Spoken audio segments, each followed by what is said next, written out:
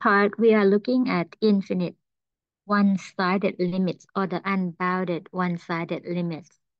Note that if a limit is indicated to be positive infinity or negative infinity, then it does not exist, or use the short term b and e. These symbols are used only to indicate the direction of unboundedness.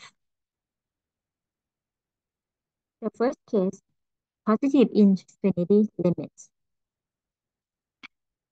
The limit of the function f of x as x approaches a from the left equals positive infinity.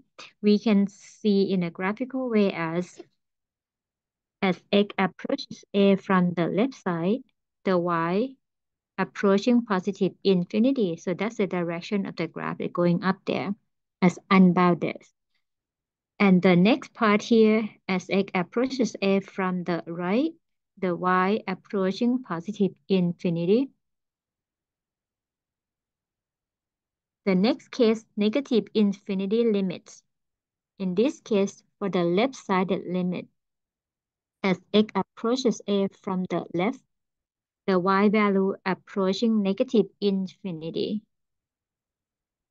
Another part, as x approaches a positive, or the right side limit, the y or the function approaching negative infinity, or the graph is going down all the way down to the negative infinity.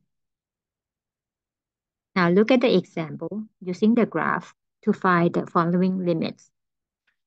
The graph of the function is provided. In part A, limit x approaches 3 from the left. We target the value 3, but from the left side of the function, where is the value 3 of the x?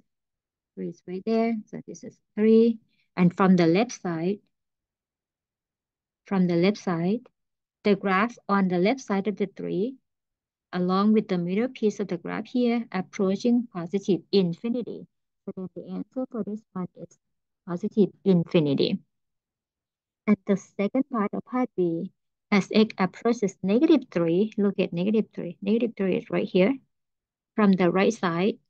So coming from the right, and on the graph or the function, the graph approaching to that value, which is very close to the value 6.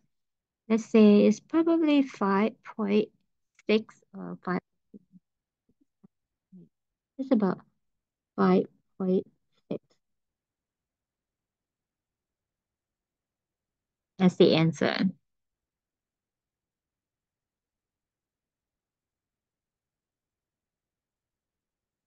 But if I add another problem, so in part C, let's see if you look for the limit of the function as x approaches negative 1 from positive side. Where is negative 1? Negative 1 is right here. And from the right side, the graph approaching all the way down, which is negative infinity. So the answer for this is negative infinity.